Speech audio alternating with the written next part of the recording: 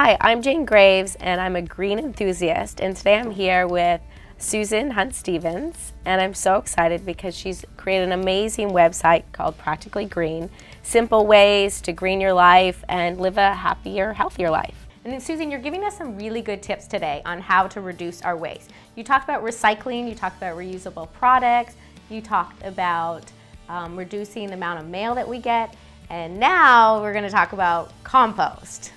Yes, so this, I'll be honest, was one of the hardest things when I first started thinking about making this change. And I said, I just can't do this. Composting is gross. Like, that was my initial reaction, the bugs and the flies, and what do I do? And now that I've been doing it for about a year and a half, I've become a fan over time.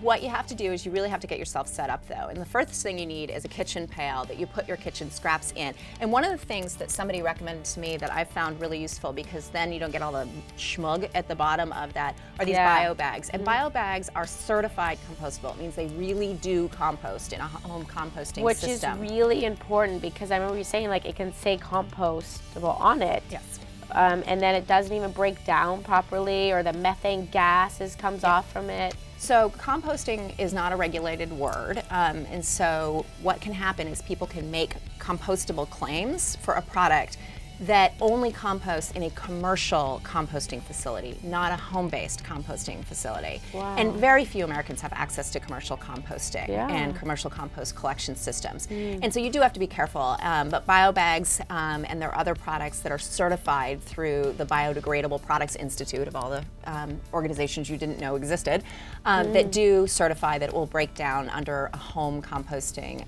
conditions. But yard waste is the other one, and a lot of cities now have yard waste collection programs, and they'll compost the yard waste. Things like your Christmas tree. You can compost your Christmas tree, which is another way to really reduce your trash. One of the things people in apartments say is there's no way I can compost. I live in an apartment, and there's a new product called a Nature Mill, which is an indoor home composting system for people who don't have a place to put their compost. And they can compost it down and do it in the home, and then take it to centralized facilities that collect compost. If you garden, and even if you're just doing a little home plot, compost is amazing for growing plants. And that really is where you see the cycle of life come through. Exactly. Like that. Once again, this is Jane Graves and Susan Hunt-Stevens from Practically Green. I want to thank you so much for joining us today. It was great to be here, and we encourage all of our viewers to come take the quiz at Practically Green, find out how green you are, and you get practical suggestions of things you can do next to live a healthier and greener life.